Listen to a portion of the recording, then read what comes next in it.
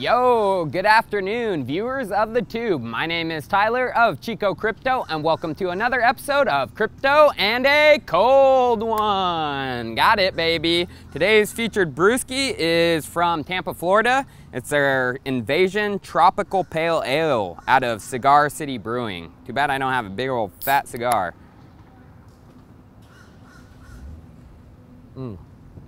That's good. And don't forget to like, subscribe, comment, and of course follow me on Twitter. My handle is @ChicoCrypto. So today I have a very special episode for all the viewers. I'm going to be breaking down the coins that are currently in my portfolio and the percentages of each. This is the first time I've done anything like this, and the community has been asking for something like this for a long time. The number one coin I hold in terms of percentages is a risk, and it has been getting hit with a lot of unwarranted FUD as of late.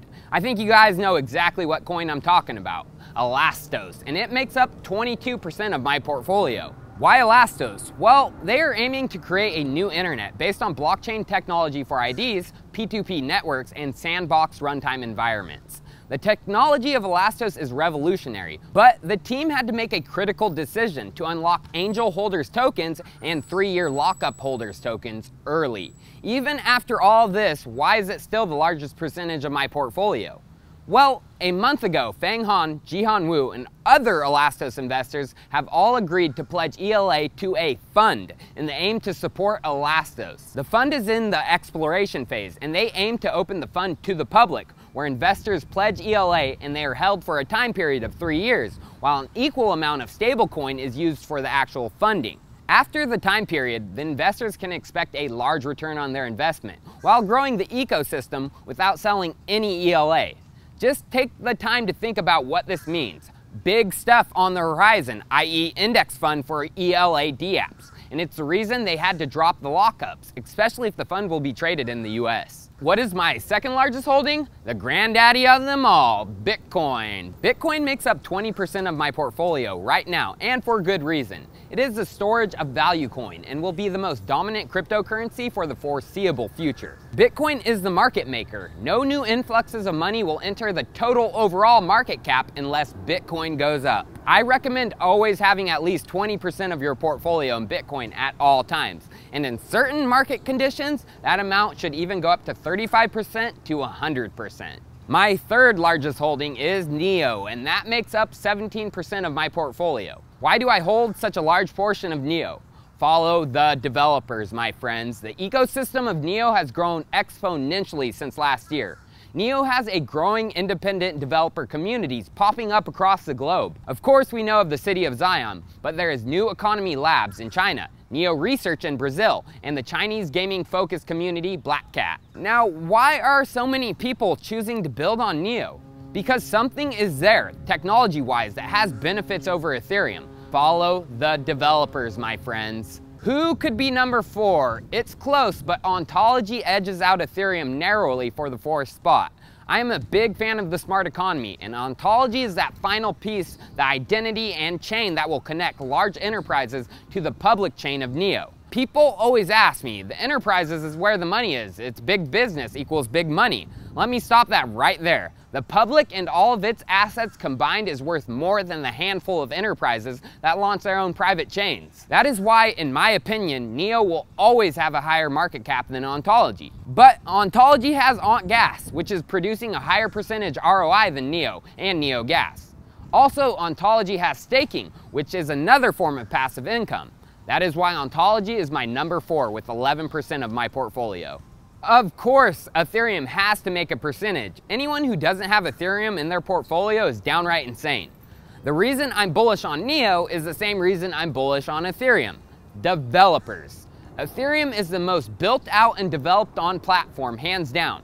Looking at cryptocodewatch.com, a great tool by the way if you're looking for development by GitHub data, you can see that out of the top 10 cryptocurrencies, Ethereum dominates in every category. 24-hour commits, 7-day commits, 1-year commits, every damn ranking category, 7-day changes, developers, favorites. Ethereum plain out dominates and makes others look small in comparison. That is why Ethereum is number 5 and makes up 10% of my portfolio.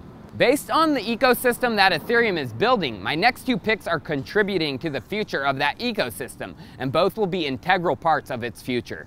Number 6, with 5% of my portfolio and a coin that I called 6 months ago as being the first ERC20 to Coinbase, is 0x Protocol. 0x is a decentralized exchange protocol based on relayers. Anyone can build out their own relayer and start filling and matching cryptocurrency orders. The ecosystem 0x is building within another ecosystem, Ethereum, is why I'm so bullish. They have 14 relayers built already, and Paradex, the largest one, was recently purchased by Coinbase.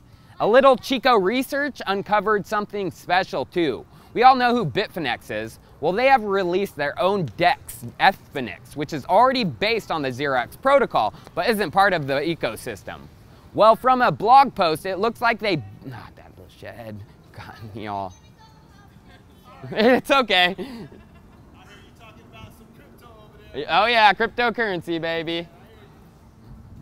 Well, from a blog post, it looks like what they built will be able to integrate with 0x version 2 smart contracts, another big player becoming part of the 0x ecosystem. Number 7 is crucial and is actually misunderstood by many how critical it will be to Ethereum. The project is Chainlink, the decentralized oracle system for Ethereum. I made a video post about it 2 weeks ago explaining how crucial it is, so check that out if you want a deeper explanation.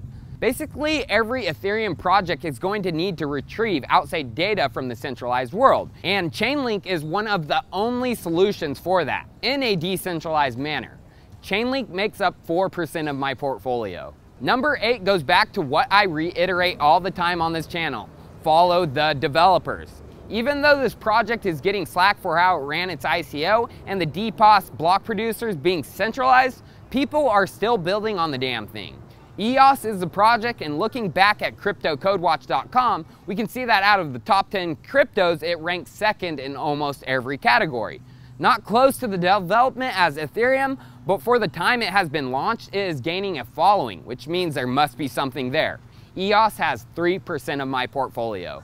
Payment rails, now those are important to the future success of cryptocurrency. How can businesses, including banks, benefit from crypto settlements?